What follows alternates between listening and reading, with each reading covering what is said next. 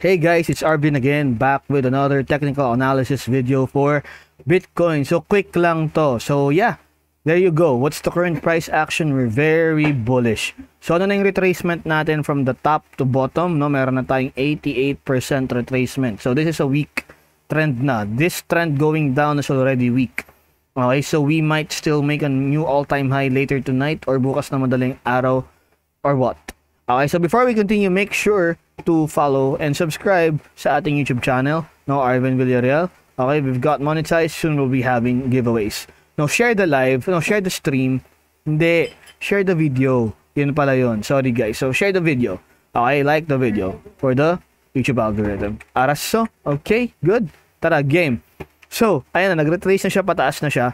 Pasok tayong 12-hour chart, still bullish. Uptrend pa rin tayo. So, very bullish pa rin tayo kay Bitcoin ngayon. So, currently, pattern-wise, kung magte-trade tayo ng patterns, it's currently gonna be looking like this. So, 1, 2, a 3, a 4, or a 5. Yan na. Yan na yung ating 1 to 5 pattern. We're still in an uptrend, no? Wala pa tayong major correction na nakikita. Okay, unless we get rejected dito sa current price natin na to.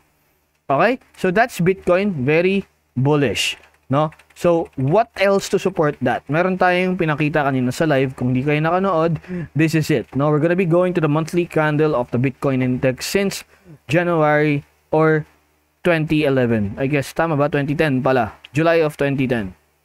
Okay, so ever since na list si Bitcoin sa exchanges, no, ito yung naging pump niya. So, remember guys, we always trade patterns, diba? We trade patterns of 1 to 5 going up.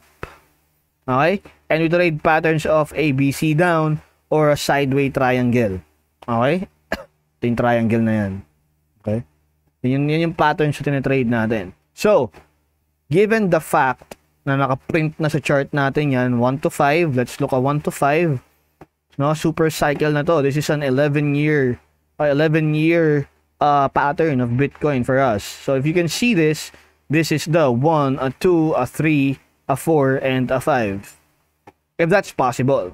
Okay, possible na mangyari yan, diba? Why? Kasi meron na tayong triangle ABC correction. We got a correction of on ABC.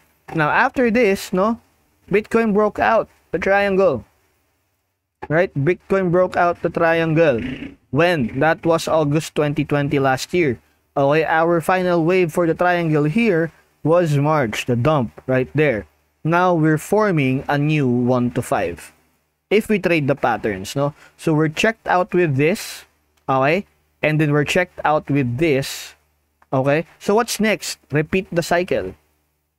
See that? So we're in a very ultimate bull run kay Bitcoin. Nang gigigil ako. Okay, gigil ako kay Bitcoin as in. Okay, so yeah, what's the possibilities that we reach Bitcoin? So I'm still thinking 200k to the end of the year. Or more. Baka mag $1 million pa tayo kay BTC. So, there you go. I think that's it for BTC. Now, we're bullish. No, malabong bumagsak tayo ng 12k, 20k, 30k. So, right now, we're still pushing up, and away. I don't know where we might, we might see a bear trap or a bull trap or a bearish sign. But we have to.